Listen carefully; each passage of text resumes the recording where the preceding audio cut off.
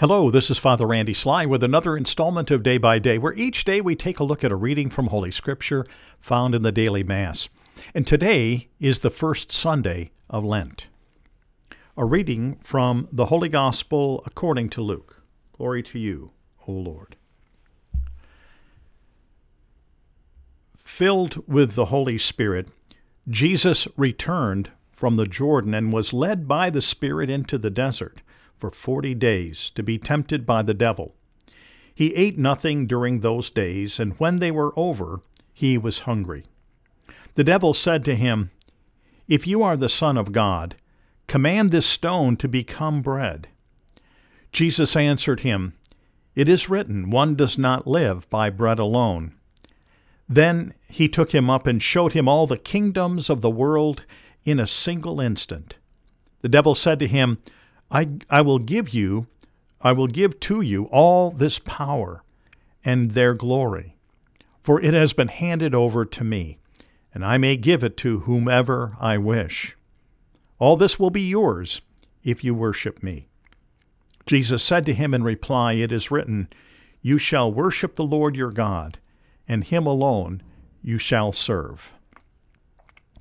Then he led him to Jerusalem, made him stand on the parapet of the temple, and said to him, "If you are the Son of God, throw yourself down from here. For it is written, he will command his angels concerning you to guard you. And with their hands they will support you, lest you dash your foot against a stone." Jesus said to him in reply, "It also says, you shall not put the Lord your God to the test." When the devil had finished every temptation, he departed from him for a time. The Gospel of the Lord. Praise to you, Lord Jesus Christ. Well, each year, the first Sunday of Lent is one that deals with the temptation of Jesus. That time just after his baptism, where he was led into the wilderness for a time of tempting, where the devil confronted him with three basic things. Now, you can look at the three basic things in a lot of different ways. One of the ways that you can look at it is with regard to the words of the Apostle John in his first letter, in 1 John, where he talks about the lust of the flesh, the lust of the eyes, and the pride of life. Those three things that are there to trip us up. And I think that when we look at the temptation of Jesus here, we are seeing those three things being manifested. We're seeing the lust of the flesh, the lust of the eyes, and the pride of life. And so let's look at it through that lens. So the lust of the flesh. Well, Jesus was hungry. He had been in the desert for 40 days, not eating a thing. He was very hungry. Remember, he was fully God, but yet fully man. He still had human needs, such as eating. And it was at this point that the devil tempted him with the lust of the flesh. He said, "If you are the Son of God, command this stone to become bread." In other words, you have the capability of fulfilling your need to be filled with food, to fulfill your hunger, to satisfy it. And in the desert area of the Holy Land, one of the things about that desert area is the stones there are small and round, and they look like loaves of bread. And so it was very easy for the devil to have him look at this stone and say, you could turn this into bread. You could fulfill the lust of the flesh. You could fulfill your desire for the food that you need to strengthen your body. Now, interestingly enough, and we see this in all three cases, Jesus does not bargain with the devil or debate the devil. He simply declares the truth that comes from Scripture. And here he says, "It is written, one does not live by bread alone." One does not live by bread alone. And so here we have this opportunity for Jesus again to be filled with food and be tempted to use his divine powers to bring about that satisfaction. And he doesn't.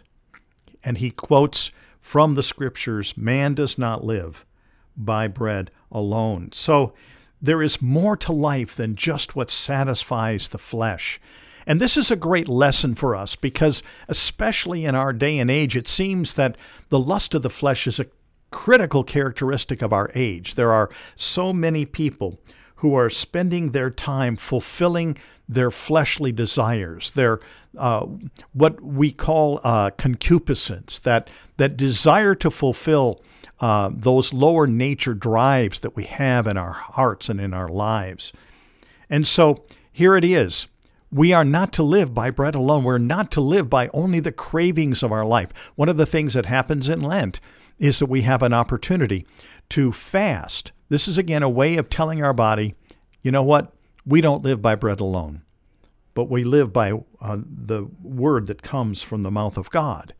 And so we take that time that is devoted to food and we give it to the Lord. So this is a real critical thing for us to remember that, again, not only was Jesus tempted in the same way we are, but in that temptation, his response comes from Scripture. How good it is for us to remember that we can respond to the temptations, again, by going to the Word, by going to the truth of God. And there we find the answers that we need. The second thing we see is not only is there the lust of the flesh, but there's the lust of the eyes, that what we see, we many times desire. And here, the devil takes him up and he says, I will show you, I will give you all this power and their glory. What happened is he showed him the kingdoms of the world. You can just imagine almost like a panorama vision of the devil just showing him all of the different kingdoms, that his eyes could take in all the power, all the glory, all the wonder of the world. And he said, you know, these things have been given to me. Now, that is kind of a little bit of an extension of the truth, but he did have that authority that was given to him by the Lord at many points to go and prowl about the world, seeking the ruin of souls, as the prayer of St. Michael says. And he says, I'll give you all this power and all the glory. It's been handed over to me. I can give it to whomever I wish. It's yours. Now, what do you have to do? You have to worship me. You have to bow down before me, and you have to give me the worship that is due to God the Father. And again, Jesus recoils at this with the words from Scripture. You shall love the Lord your God, and him alone shall you serve. There is only one God that is worthy of worship. And again, our eyes can see so much, and we can take in all of these things that are in our world. And many times we hear the world and actually the devil speaking to us, perhaps in our hearts, saying, you know, you can have this. All you have to do is give up your relationship with God. Just put that on hold. Forget about him. Forget about all of the things that you do to honor and glorify his name. All you have to do is just embrace all of the things of the devil. Just take in selfish ambition and lust and lewdness and all of these other things. I'll give you everything in this world. All you have to do is turn over your hearts to me. And again, Jesus gives us the answer that is so critical for us. You shall worship the Lord your God, and him alone shall you serve. And then finally, Jesus again is led to a high pinnacle of the temple in Jerusalem. And we don't know if that's a physical thing or if it's, again, in a vision there in the wilderness. But what we know is the devil and Jesus are surveying all that is there. And here is the pride of life. And he said, if you are God, throw yourself down. In other words, prove yourself. Show me who you really are. He was counting on the pride of Jesus to say, okay, you're the devil, I'm God, I'll show you.